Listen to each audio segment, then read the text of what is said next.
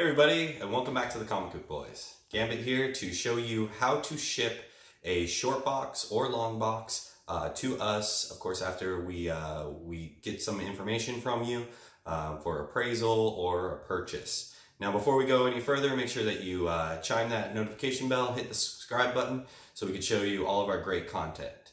Now, if we look around the room, we can actually see that we have a lot of boxes here, and some of these we've sold, some of these we're going to go ahead and store for a while. But before we do any of that, we want to make sure that they're stored properly and so no moisture or anything like that can get in, and that they're ready for shipping. So let's jump into it. As you can see, we have two short boxes here, and at the Comic Book Boys we prefer to ship to us the short boxes just because they have a little bit more integrity rather than the long boxes. But if you only have long boxes, that's okay too. We'll kind of show you a way to go ahead and do that as well. So we have two examples. One of them we have kind of just a bunch of, some are bagged and board, some are just loose. And what we're gonna, while this one's great for viewing at what comics are on the inside, this is not what we're gonna wanna go ahead and ship. What we're gonna wanna go ahead and ship is gonna be this box right here because it's nice and tight. There's a little bit of space on the edges, and that's okay because we're going to actually fill that space up a little bit. And first thing what we're going to do is we're going to go ahead and close this up and grab some tape here, and we're going to start right here on the edges. Oh, one thing to point out is, as you can see, some of these, or all these boxes have little hand holes in them. So we're going to tape those up, and if you're shipping to us any box that is not completely filled like this one, you're going to want to go ahead and tape these to the side, just so the part of the board doesn't come down and go ahead and ruin your books. So let's go ahead and start taping this up. Now, first thing you want to do is you want to make sure that you're in a comfortable position for this process. What we have here is we have our box that we are all bagged and board and ready to go. On the outside, what we want you to do is we want you to put the values of the comics that are a little bit higher. As you can see, we have the Incredible She-Hulk on the outside. On the inside, we have more of the ones where the values are a little bit lower. These are the older comics, and we just want to make sure that they're the inside a little bit more protected, just in case. I mean, we don't know if FedEx or UPS will end up using a forklift or something, and you don't want them to go ahead and damage your book or run over the box. And then, you know, the outside ones are a little bit okay if that happens. The inside ones, they'll get a little bit more damage to it.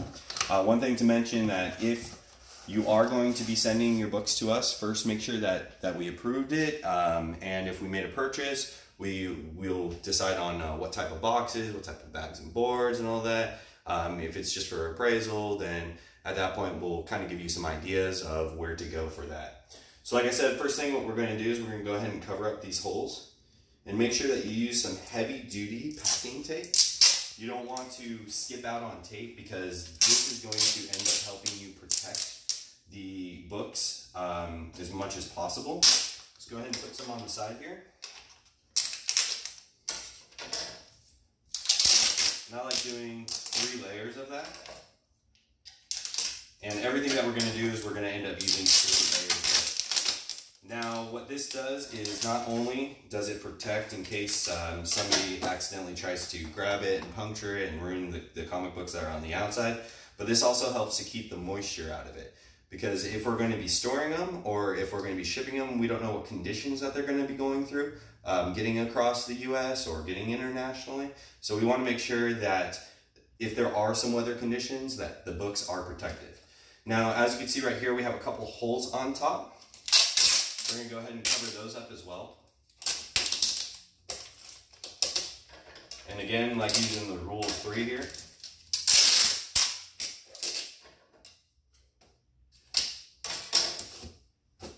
You just make your box top comes off while you're doing this process. It's not a problem.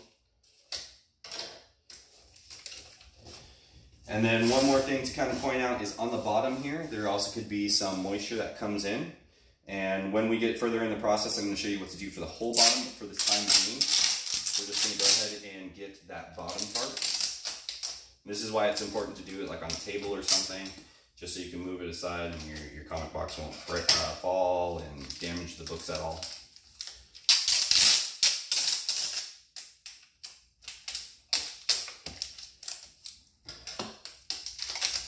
And rule 3 again. It's okay if it's a little bit ugly.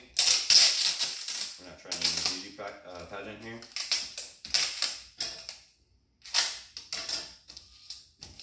All right, now I'm going to go ahead and do the other side for you. So when we come back, we'll go ahead and show you the next step. Welcome back. Now the next step, what we're going to do is you see this line right here. We're going to pull that out again, and I didn't do the bottom yet because I want to do this line real quick. You actually take off the top of the box. That's the reason why we do the box first, just in case we forgot to do the line.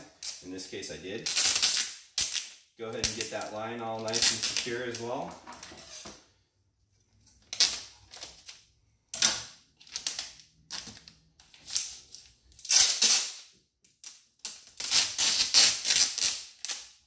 And once you do the top of the box, that means that we're not going to be adding in any more books. So that's why I like using that at the very end of the process. You know, just because in case I say, oh, I think I need a couple more books, or I think I want to add a little bit more packing in there, you know, you're not feeling too secure about it, and then we can always do that.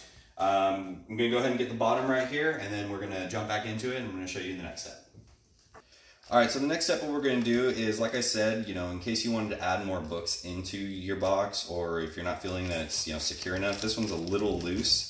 And you notice that the books are actually off to the side a little bit. That's okay. It's actually preferred, because if it's over to one side too much, then it could adjust the weight a little bit, and then could end up damaging your box. This one's a double pane wall, and that's the ones that we end up liking to use for shipping books, just because they're so fragile. So as of right now, I'm happy with how everything is on the side. You know, that's looking pretty good.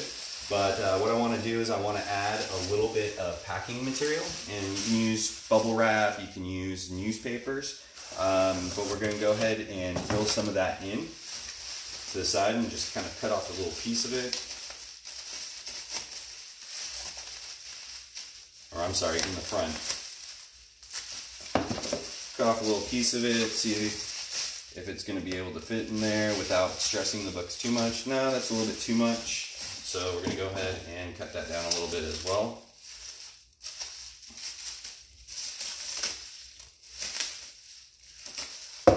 Here we go. So this is going to go ahead and go in there. Just right in the front here.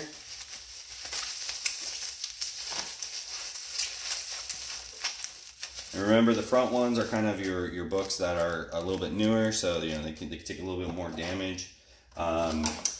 If we ask you to put one of the newer books inside of the front, inside of the middle as opposed to the front, and we made a purchase, just make sure that we do that. That way that those particular books are secure, because even the newer books, there are some that could be valuable, and you still don't want those ones to get damaged. All right, and then after that, as you can see, flip it over on the side.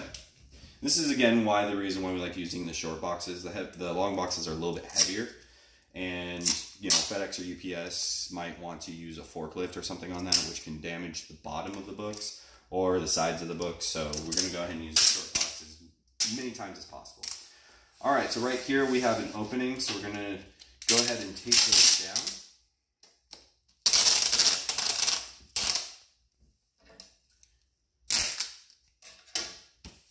Okay, nice and secure, rule of 3.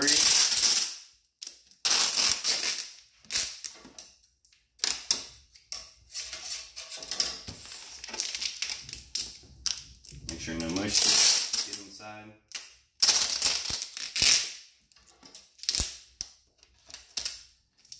And there we go. Next, what we're going to do is we're going to go ahead and get the other sides just like that, and we're going to come right back to you. And I'm sure as you were watching the video, you saw the little bottom side of these things and thought I wasn't going to tape that down. Well, of course I'm going to tape that down. That's a place that water or moisture or the box could lose its integrity, so we're going to go ahead and tape that part down. And I apologize about the loud tape noises that are on here.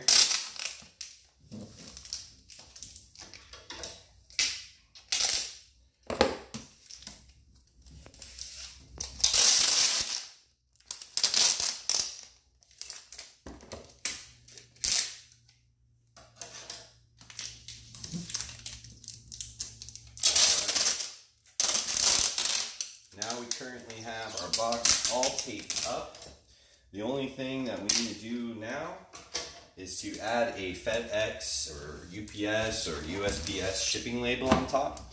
So we don't currently have one on here. We're gonna end up printing that up a little bit later, but you just place it on top.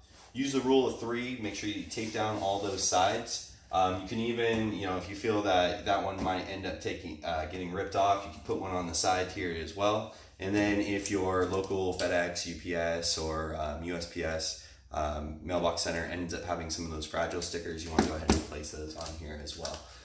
Those fragile, I know they're just a piece of paper, but those fragile stickers end up, telling the driver that, hey, we got some valuable cargo in here, and if you end up ruining it, you bought it.